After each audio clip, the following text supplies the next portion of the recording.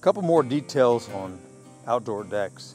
One of the details you see here is that we try to overlap, and it allows us to build things like this that are cantilevered, and you can cantilever this out just a little bit further.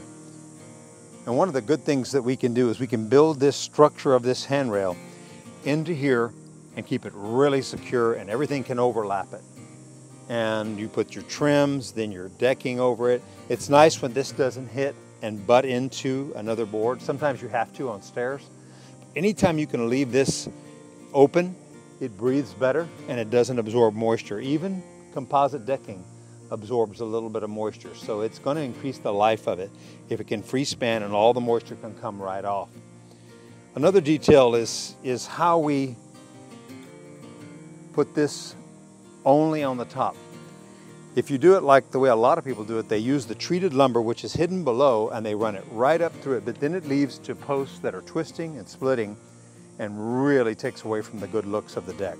So having a different decorative material on top and extremely fastening this to where it is as strong as you'll ever need actually ends up increasing the life of the deck. This is the weak point in many, many decks, and the way that they build their handrails all the way from the ground, all the way through, and it twists and warps and looks really, really bad soon. It only takes a year or two for that to start happening, and you can't stain it and make it look like finished materials like this cedar is.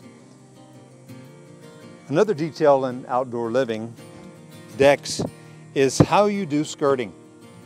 Most people really don't want to have critters getting under their decks, and neither do our clients, so we offer a skirting, but rather than using a lattice material or doing it in siding, there's some disadvantages to that, which is it won't breathe. If you use the lattice, little things can get in there, and it gets torn up quite easily by your weed eaters and your lawnmowers and so forth.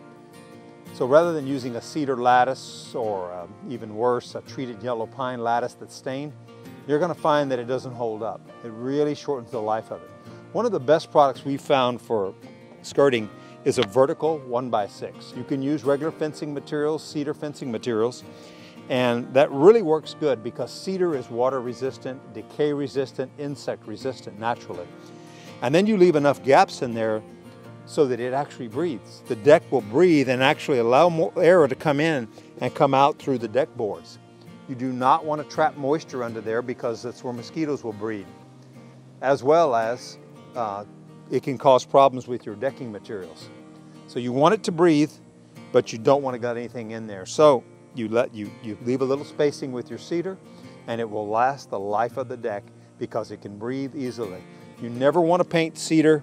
You can stain it, but use a stain that has an oil-based product on it because it will allow it to keep on breathing and not seal the moisture in. Stains and stuff like that are just paints, they actually seal the moisture in it and accelerates the rot. So use cedar wherever you can or other outdoor lumber that looks decorative, and you'll be a lot better off.